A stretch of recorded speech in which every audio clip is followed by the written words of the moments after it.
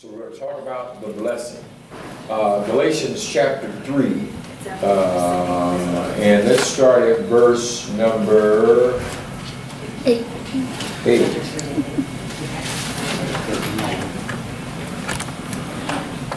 Let's start at verse number 8. I'm going to be reading out the New King James Version. And the scripture foreseeing that God would justify the Gentiles by faith. That's what you told me. Oh, okay. She said, that's what you told me. All right, New Living Translation is where we're going to go.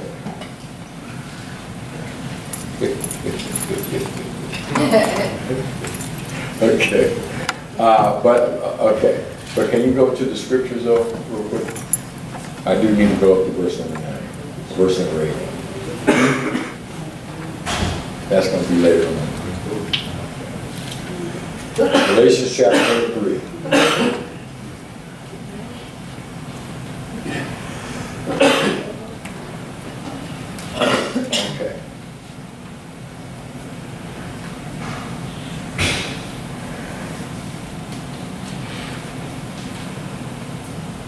I'm going to read down to verse number 16, and then we're going to skip down to verse 26 through 29. All right, hear the word of the Lord. And the scripture foreseeing that God would justify the Gentiles by faith, preached the gospel to Abraham beforehand, saying, in you all the nations shall be blessed. So then those who are of faith are blessed with believing Abraham. Verse 10. For as many as are of the works of the law are under the curse. For it is written, cursed is everyone who does not continue in all things which are written in the book of the law to do them. Verse 11. But that no one is justified by the law in the sight of God is evident, for the just shall live by faith. Yet the law is not of faith, but the man who does them shall live by them. Verse 13. Christ has redeemed us. Boy, we can stop right there and preach a whole nother sermon. Christ has redeemed us from the curse of the law, having become a curse for us, for it is written, cursed is everyone who hangs on a tree. Verse 14. Read it with me. Ready? Read. That the blessings of Abraham might come upon the Gentiles in Christ Jesus, that we might receive the promise of the Spirit through faith. Verse 15. Brethren, I speak in the manner of men, though it is only a man's covenant, yet if it is confirmed, no one annuls or adds to it. Now, verse 16. Now to Abraham and his seed were the promises made. He does not say, and to seeds as of many, but as of one, and to your seed who is Christ. Amen. Let's go down to verse number 26. For you are all sons of God through faith in Christ Jesus. For as many of you as were baptized into Christ have put on Christ. There is neither Jew nor Greek, there is neither slave nor free, there is neither male nor female, for you are all one in Christ Jesus. And if you are Christ's, then you are Abraham's seed and heirs according to the promise. Let's pray. Father, we thank you, Lord God, for your goodness, your grace, your mercy. We thank you, Lord, for your word. We pray, Lord God, that as we read your word today, we pray that your word would be a lamp unto our feet and a light unto our path. We pray, Lord God, that you would open our eyes to the wonderful ways of your law. We pray that you would give us the understanding and the wisdom to understand your scriptures. And we pray that your word would be a lamp unto our feet and a light unto our path. Lord God, we pray for revelation and truth and knowledge about the blessing which we are all inheritors of. And Lord God, we pray that by the end of this day, or by the end of this service, that we will not be the same, we will not leave the same way we came into this place. In Jesus' name. And the church said, Amen. We're going to continue today. We're going to continue talking about the blessing. We talked about the blessing last week and how God has designed the blessing to be upon every believer who receives the blessing by faith. We talked about how the blessing was the first thing that God said to any human being in Genesis chapter 1, verses 26 through 28. The scripture says, then God said, let us make man in our image according to our likeness, and let them have dominion over the fish of the sea, over the birds of the air, and over the cattle, and over all the earth, and over every creeping thing that creeps on the earth. Verse 27, so God created man in his own image. In the image of God he created him, male and female, he created them. Verse number 28, and God blessed them. And God blessed them, and God said to them, be fruitful and multiply, fill the earth and subdue it, and have dominion over the fish of the sea, over the birds of the air, over every living thing that moves on the earth. So we see that the blessing came upon mankind in the beginning when God blessed Adam. Amen. Then God blessed them. So the blessing was the most important thing because it was the first thing that any human being ever heard.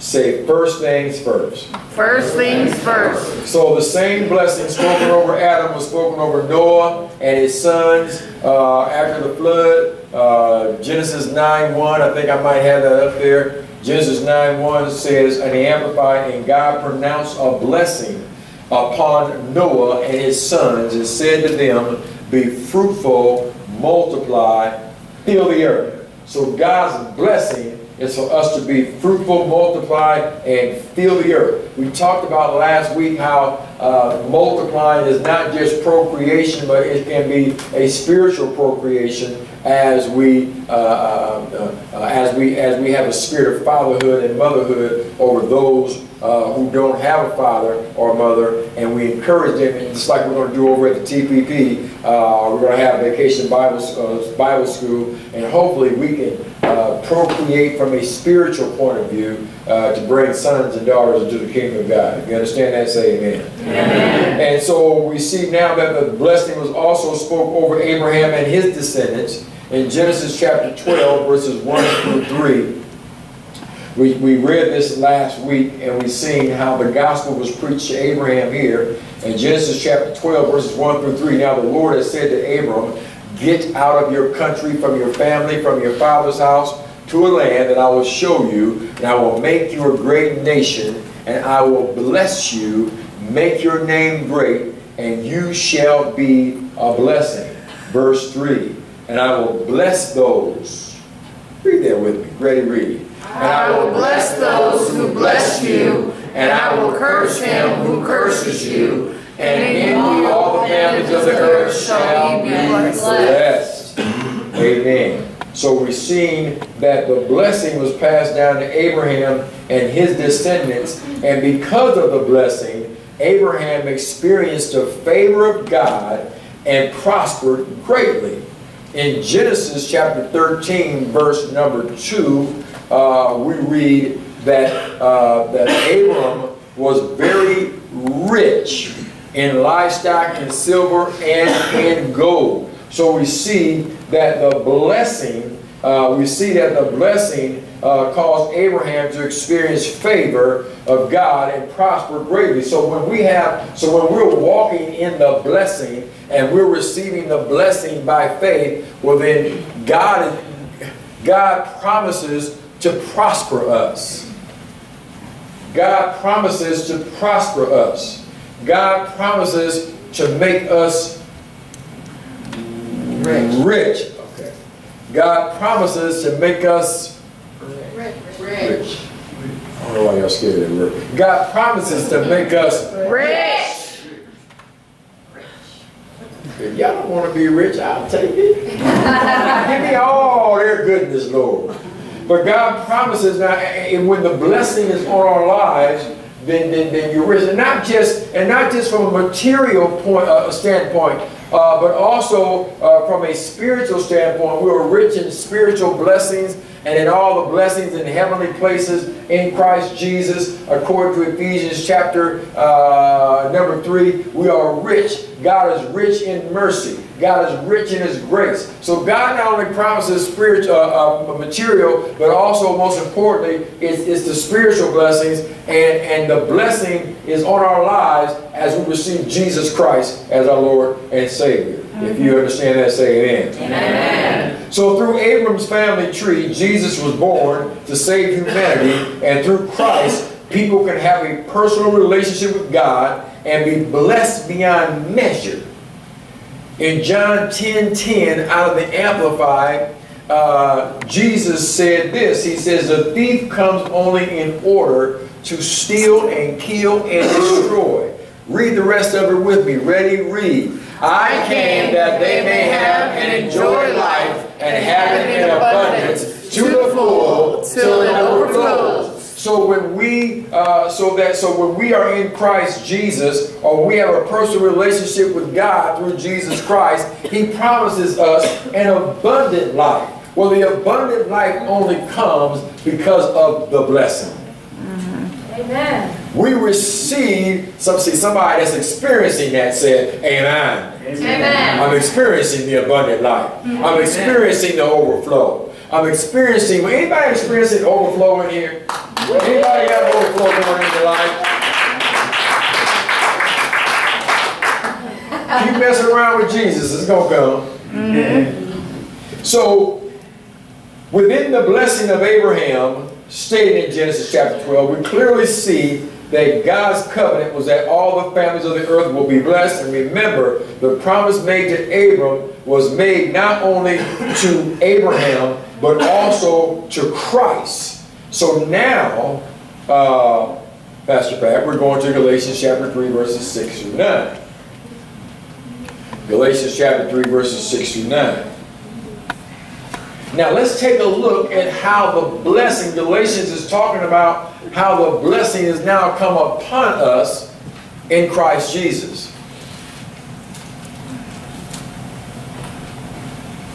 Just as Abraham believed God, and it was accounted to him for righteousness, therefore know that only those who are of faith are sons of Abraham. Only those who are of faith are sons of Abraham. And the scripture foreseeing that God would justify the Gentiles by faith, preached the gospel to Abraham beforehand, saying, "In you all the nations shall be blessed." So that those who are of faith, ask your neighbor, are they in faith? Amen. Then wait for an answer. So those who are of faith are blessed with believing Abraham. So those of us who are in Christ, we are heirs of the blessing. And by faith, we receive that blessing when Jesus Christ becomes Lord and Savior in our lives. Let's go to Galatians chapter 3, verses 13. Let's go down to verse 13 and 14.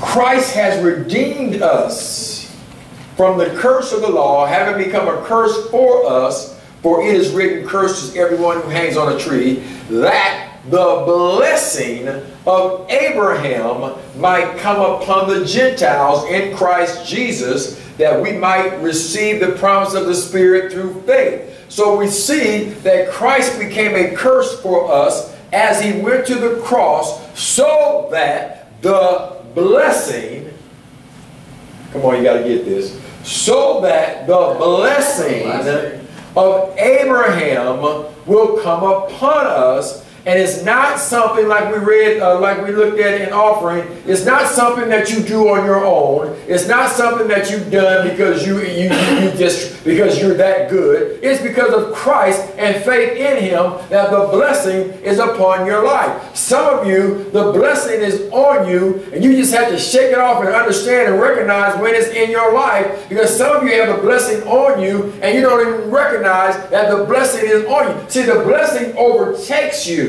It overtakes you. In other words, you could be going about your normal everyday activity and all of a sudden God blesses you. Amen. Amen. Come on, guys. All of a sudden that check comes in the mail. All of a sudden that healing comes. Amen. All of a sudden that deliverance comes. All of a sudden you don't cuss no more. All of a sudden, you don't hold grudges anymore, and you're wondering, how in the world is this happening in my life when I was a heathen hanging out on the streets? Amen. I can tell you why, because the blessing has overtaken you. The blessing is now in your life, and through faith, God is now changing who you are through the Spirit, through the promise of the Spirit, through faith. God is now changing you because Jesus went to the cross and became a curse for us, so that that generational curse in your family is now broken. Amen. I said that curse in your family is broken. Amen. That curse. You know, I know sometimes our families drive us absolutely nuts. But if you believe by faith that Jesus died for my sin and became a curse for me, that means that the curse, you know where the curse starts being broken at? It starts with you. Amen. Amen. It starts with your belief in Christ Jesus. Amen. So that the blessing of Abraham, verse 14, so that the blessing of Abraham might come upon us. Verse 16, let's go there. Now that Abraham and his seed, look at that S on seed. That's capitalized, ain't it? Whatever you see, especially in the middle of a scripture like that, it's either talking about the Father, the Son, or the Holy Spirit. So that seed is Christ. Now to Abraham and his seed were the promises made. So let's say it like this. Now to Abraham and Christ were the promises made. He does not say, and to seeds as of many, but as of one, and to your seed, who is Christ. Let's go down to Galatians verse 27 through 29. For as many of you as were baptized into Christ have put on Christ, verse 28, there is neither Jew nor Greek, neither slave nor free, neither male nor female, for you are all one in Christ, verse 29. Read it with me. This is the promise. This is the promise right here. Ready? Read. And if you are Christ's, then you are Abraham's seed, and heirs according to the promise. Heirs of what? The blessing. Heirs of the blessing. If we are in Christ Jesus, then that promise, way back in Genesis chapter number 12, that God gave to Abraham, and the covenant, you know what? If you're in Christ and you're walking in faith, the reason why you're experiencing the blessings in your life is because of the Abrahamic covenant that happened way back in Genesis chapter 12. Some of y'all here don't even understand that. But you are walking under the covenant that God gave to Abraham, because Jesus Christ came down from a fleshly and earthly point of view. He was born into the family of Abraham, hence the Jews and the Israelites. He was born, Jesus Christ was a Hebrew, born in the family of Abraham, but through faith we are now seeds of Abraham, because Abraham walked by faith. Matter of fact, the scripture says that Abraham believed God. Abraham didn't follow a law. Abraham didn't say, what does the Bible, what does the law say about this? He just, when God gave him a promise of causing his descendants to be as large as a multitude of the sand and the sea, Abraham believed God. And it was accounted to him as righteousness. God, the scripture says that we are now the righteousness of God in Christ Jesus. And when we are in Christ, we now learn how to walk righteous, and also the blessing causes us to walk righteously. Because the blessing is in your life, it causes you, what it does is, it causes me to want to come to church. It causes me to want to serve. It causes me to want to raise my hand and praise the Lord. It causes me to want to get in my Bible and read the scriptures and believe in the Word of God by faith. It causes all these things to happen because the blessing is on my life, and I am now filled with Holy Spirit now. I am now filled with Holy Spirit. So, believers in Christ, we are Abraham's seed, and Christ is the seed of Abraham. Therefore, being in Christ as a believer, part of that seed, and we are heirs to that promise in Genesis chapter 12. Tell your neighbor, I am heir, to the promise, that God gave, to Abraham. That's what you're experiencing now. You're experiencing that promise right now. Those of you who are prospering and your finances are right and your mind is right. Your mind is right now. Amen. I said your mind is right now. Amen. Because a lot of y'all in here was just plumb crazy at one time. I know I was. Just crazy. How our mother used to say, just crazy as a loon. Just crazy. But now you have your right mind now. You know, it's just like the man that was in the tomb, and he was cutting himself up all the time, and couldn't nobody get close to him, because as soon as you get close to him, they cuss you out. Anybody ever done that? Yeah. Yeah, I know you did. And so now that you have Christ, now you're sitting here in church, clothed, and in your right mind. Amen. That's shouting right there. Somebody ought to shout and thank God for being in the right mind. You ought to clap and give God praise for being in the right mind. You weren't always like this. So God's promise to Abraham is that in him all the nations of the earth would be blessed. All right. The seed of Abraham would be blessed because of him. The seed of Abraham would be blessed because of Abraham, but they too had to exercise faith in order to enjoy the promise of blessing. So you must exercise your faith in order to enjoy the promises of the blessing. If you do not have faith in what the Word of God says, if you don't have faith that you are heirs of the blessing on your life, you're not going to receive the benefits of the blessing. And you have to remember that you must be obedient as well. Obedient to God and obedient to His Word in order for the blessing to take place in your life. Somebody say amen. Amen. Deuteronomy chapter 11 verses 26 through 28. I'm almost done. Deuteronomy chapter 11 verses 26 through 28 says this: Behold, I set before you today a blessing and a curse. This is God talking to, this is Moses, and God talking through Moses, the prophet. Today a blessing and a curse. The blessing if you obey the commandments of the Lord. A blessing if you what?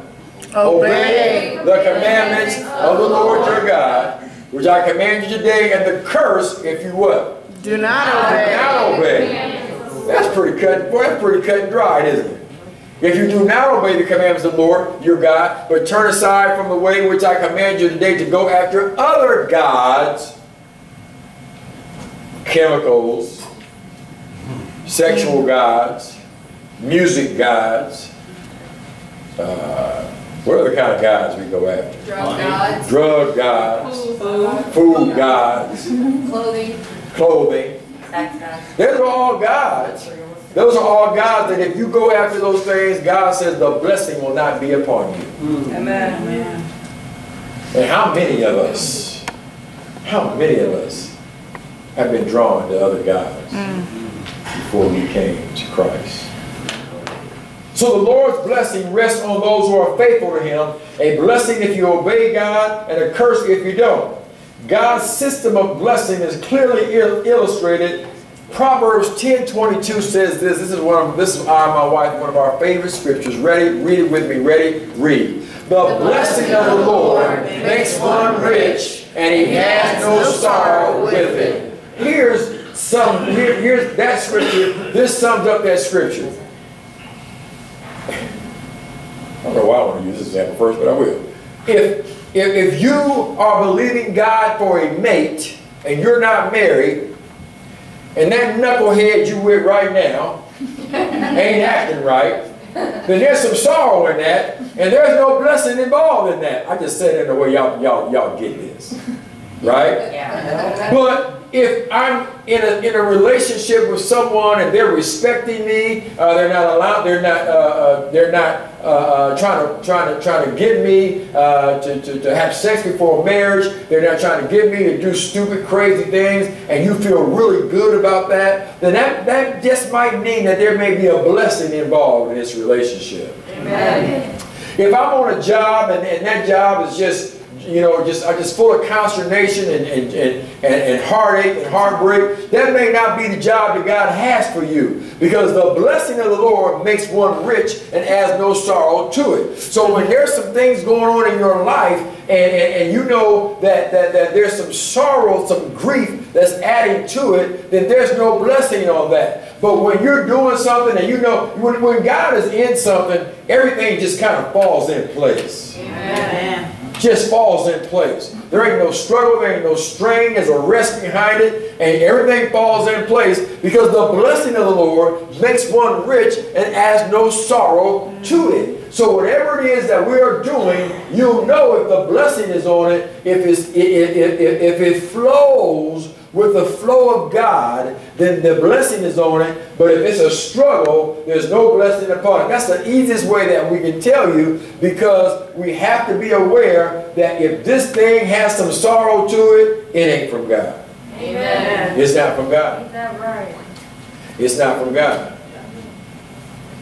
But when you have things working well in your life, and things are going smooth, then the blessing is on your life. And I'm going to tell you how you can really tell whether the blessing is on it if it lines up with God's word. Amen. If it lines up with, that's why you better know what the word of God says. If it lines up with God's word, then that's the blessing. Amen. If it doesn't line up with God's word, there's no blessing upon it at all. The blessing works as you speak the word of God in your life. The blessing, you will take the blessing wherever you go. Healing, provision, your prayers are answered, you got joy, you got peace, the depression's gone, the hurt's gone, you walk in the blessing, and the blessing is on you. We are that seed, and by faith we must receive the blessings of Abraham in our lives. We're going to do something real quick. We want to speak blessings into some of your lives, and so I'm going to ask my wife to come up. Where's Barbara? Is she gone? Children's church. Because we want to speak, we want to spend a little prophetic time. We want to spend time speaking a word over some of you that the Lord leads us to speak a word over. And so I think we're just not going to have everybody come to the altar. We need, go ahead. Yeah, we need something while she gets to music that we're going to have up there. Because we believe that we're of the belief, and this is what the Lord is calling us to do, is that we want this church to be a prophetic church. In other words, we want to be able to, the Bible says that, the Bible says in 1 Corinthians 14 that prophecy builds up and edifies. And we want to build you guys up and edify you guys. And we may not have a word for everybody, but we got a word for it. We're going to give you a word as God leads us to give a word. And so, let me pray while she's getting the music ready. I'm going to pray.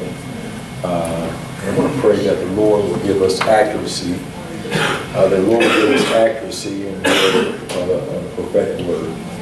So I'm going to pray. Father, we just thank you for your grace and your mercy. And now, Father, we just pray, Lord God, that you just speak to our hearts. And then, Father, we just pray that you would give us a word, accurate word, that, Lord God, that your word that you give us will be truth, that it will be accurate, and that it will not fall to the ground. So, Father, we thank you for this time. We thank you, Lord God, for your prophetic ministry. And we pray, Father, that your spirit of prophecy will fall upon your servants, Lord God. In Jesus' name. Amen. Amen. Amen.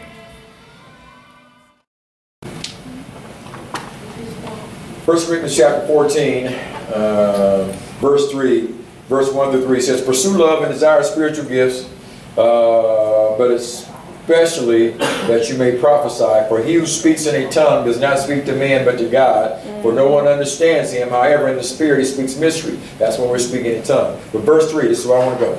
"But he who prophesies speaks edification and exhortation and comfort to men." So when we prophesy, when the spirit of prophecy goes forth, what Scripture says is happening is that you are being built up and edified, and the church is being edified. Amen? Amen.